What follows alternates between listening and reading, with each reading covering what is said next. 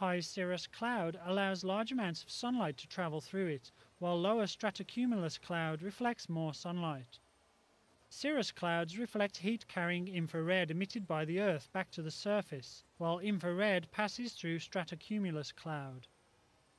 Modifying cloud reflectivity involves either reducing cirrus cloud to decrease heat entrapment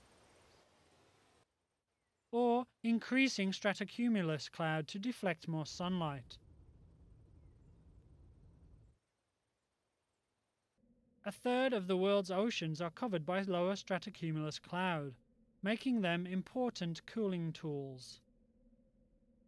Cloud brightening involves spraying tiny droplets of seawater into the atmosphere to make more stratocumulus cloud.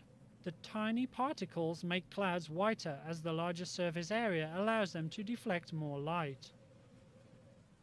The end result is increased lower cloud volume, which helps to cool the Earth.